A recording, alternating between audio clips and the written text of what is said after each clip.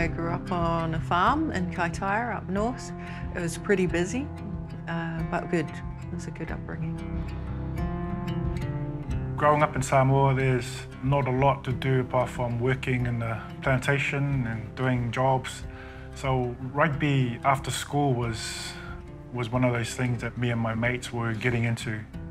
And that's how I fell in love with the sport. Ended up being selected for the secondary school team for Samoa, and we tour New Zealand. And that's when I got picked up by Kelson Boys High School, and they wanted some players to come over on scholarship. I was 18 at the time when I was picked for Manusamoa. The principal called me in the office, and our principal at that time was Graham Henry, and I remember him telling me, you cannot go, you have to stay and finish your school. But for me, I was just too excited to go, and I left school and went on tour with the Manusamoa team to UK. My main goal is to be an international player, and now I achieved that goal, and I just want to play for Western Samoa. So you're hoping that they'll be teaching you a fair amount? I'm hoping they're going to look after me. We met because I'm a physio and my boss was physio for the Manu at that time. Then Siaosi got a contract in England, so he went back to England, to Exeter, and I went not long after that to return to work in England. From that day on, I kind of pursued her, and we started to hang out overseas. Once we started officially dating, we dated for 9 months, then we got engaged, and then 9 months later we were married, and 9 months after that we had Torrance, our first child. Rugby was a dream for me, and to be able to play professionally, it was a really good experience, a dream come true. Moving to Italy with my family, signing 2 years with a club called Viadana, it was an exciting time. It's the first game of the season for my new club, and I remember the game was going really well and our team was doing quite well, and it was in the second half, and I remember carrying the ball and going into the contact, and remember getting hit on my head. Someone just came in, dropped a shoulder, and hyperextended my neck, and everything just went black.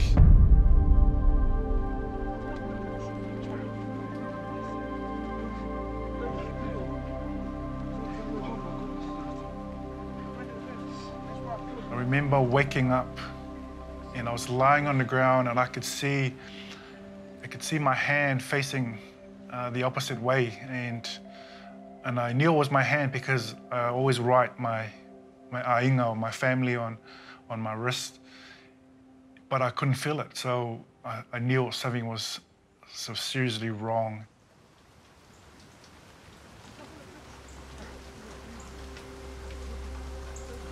My focus was not on the game at all. I heard that someone was injured. Time went on, and I was thinking, man, this person must be injured quite badly. And then one of the girls said to me, is that Siaosi who's down? And I said, oh, I don't know, not sure. And then by that time, they were starting to bring him off the field on a stretcher, and I quickly handed off Torrance to a friend, and then went down to the sideline. When they stretchered him off, I was just really scared and worried, and I didn't know how bad his injury was, but I think, like anyone, you just think the worst.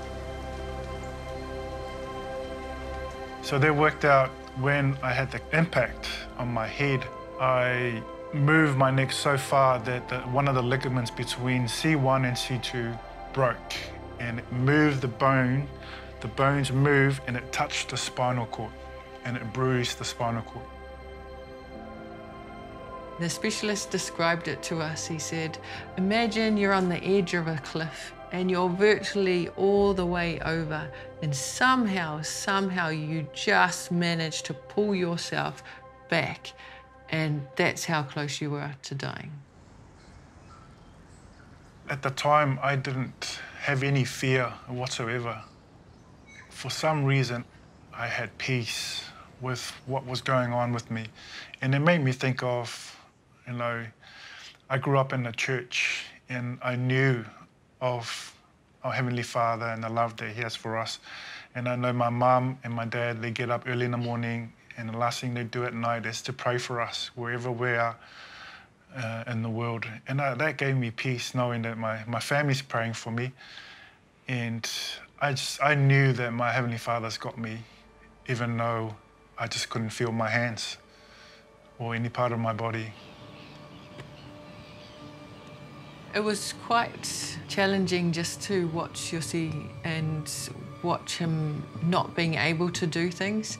I remember going home and then coming back one time and finding him slumped down on the bed because he'd needed help to sit up. And then he got tired and he couldn't move, so he'd just kind of slid down sideways. We were fortunate to have very good friends who took us into their home and we stayed with them. They fed us, and so basically I just looked after Siaosi. But thankfully, with perseverance and determination, he got better and better. Throughout my injury, I just had in the back of my mind that I was going to get back playing again, and I was going to get better. That was the goal, and that's what I put my mind into. And I thought, okay, it's just a matter of time before I get well and then back into it. But when we saw the specialist and he explained it, how I was really lucky to get to walk away alive. And then he told me about my brother. Like, look, you've got a brother that is actually sitting on a wheelchair because of a similar injury. And for him to tell me that, it kind of...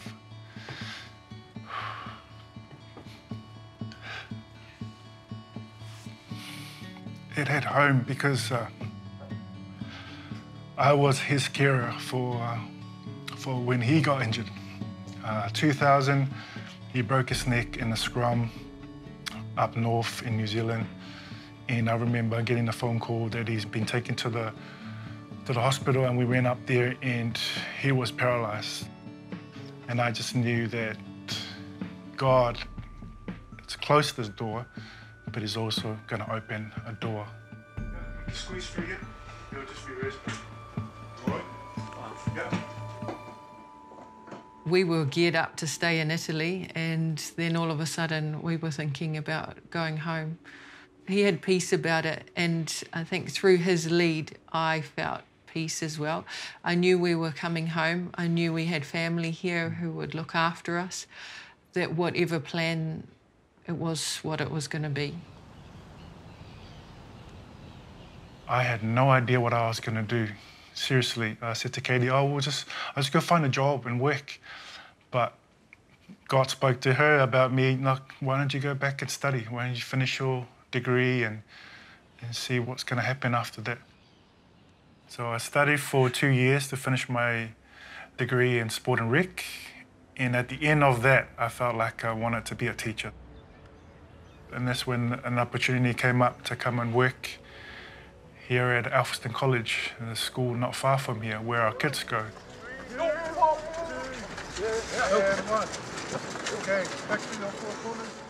There are a lot of kids like myself that are out in our schools where going in thinking rugby is the answer, the dream, but there's so much more. And I guess I want to inspire them. I want to be someone of influence. I love Siaosi's passion for the next generation. I love how he invests into growing young people. He's always come across to me as someone who can really speak life into others. So when he decided to become a teacher, I knew he would be a good teacher. 1, 2, 3, I guess the lesson for us was to listen to the Holy Spirit and to have a personal relationship with God, because He has a plan and He has a purpose for us. And He's a good Father who wants to give good gifts to us.